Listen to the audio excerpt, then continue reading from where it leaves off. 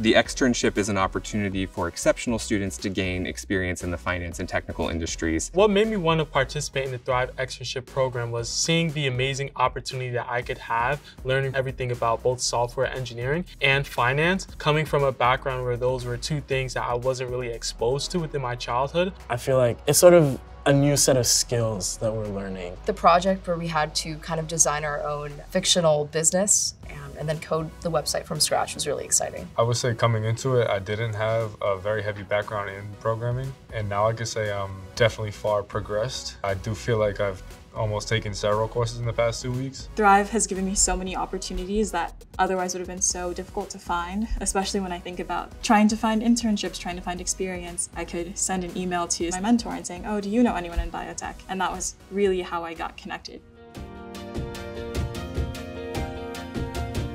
The students' confidence in their ability to succeed changes dramatically over the course of the externship, and then we give them the opportunities to connect with other individuals who can help them build their confidence about being in the right space and having an opportunity there in the future. Some of the COOs, I was terrified to meet them at first. Some of the best advice that they gave me was like, you're gonna make mistakes, don't care about them as much. It is important to surround yourself with people who are truth tellers and who will help you get better. You have to be willing to change. You have to want to change. You're the best and brightest among your cohort.